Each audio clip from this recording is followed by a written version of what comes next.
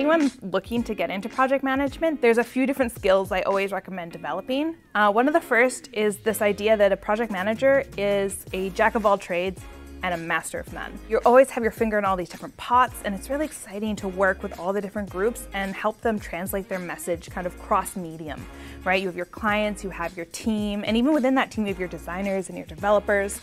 So having that base to be able to communicate with them is really, really important. But more than you talking, the most important thing is that you can listen. That you can listen to the people in the room that are smarter than you, that you can understand what they're trying to tell you and how you can best support them. Try to always be curious, always be learning, and then at the end of the day, keep that knowledge to yourself unless it's really needed and listen to others. My name is Emma Konrad and I'm a project manager here at TTT. I took a really long and kind of winding road to get to where I am today. I started as a child wanting to be a writer. I ended up being a little bit more practical in that and studying journalism.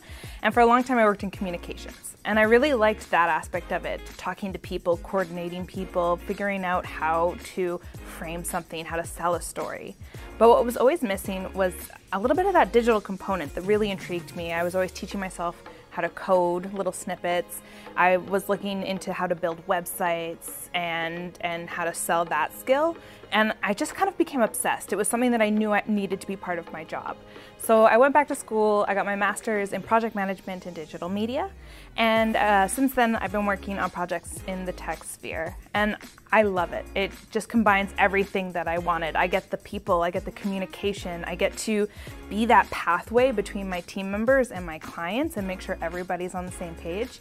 And I get to do it in the industry that excites me, that's always developing, that always has these new and innovative things happening.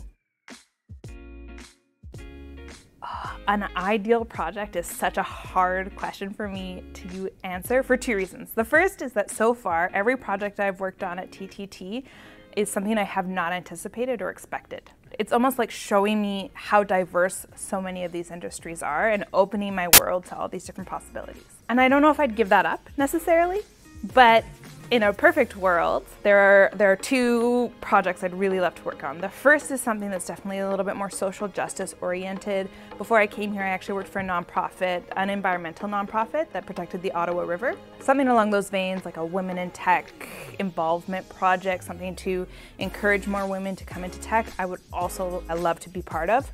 And then on the other side, it's just one of my hobbies that I think is vastly underrated and doesn't get a lot of attention, but I play roller derby. And I think there's so much space in that area to create a product that supports a community that is so vibrant and so involved. So there's so much space for opportunity there.